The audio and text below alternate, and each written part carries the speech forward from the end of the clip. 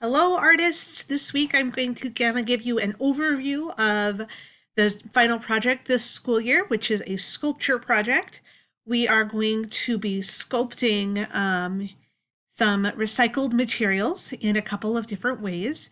So you have some choices as far as what you have available to you and what kind of sculpture you want to make. So there's two kinds of sculptures. There is something called a 3D sculpture, which is normally what you think of when you think of sculpture. And so those are things like, cats or trees or anything that, you can see all the way around. That's called a, traditional 3D sculpture.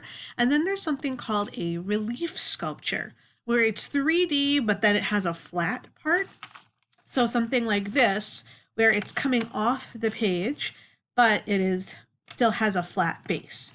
Okay, so this would be called a relief sculpture.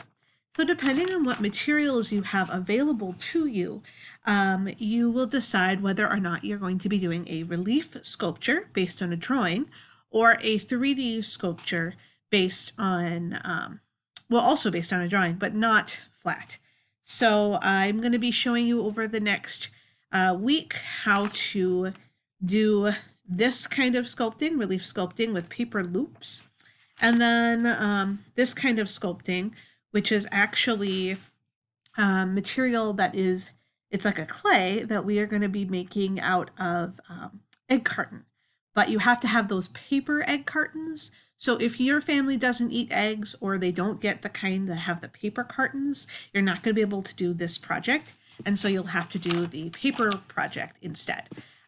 Or if you like this version better, do this one, even if you have the paper clay available to you. So you get to kind of make that choice, and you're always going to have to choose one video or the other, and you want to just stick with the same videos that you're working with each week.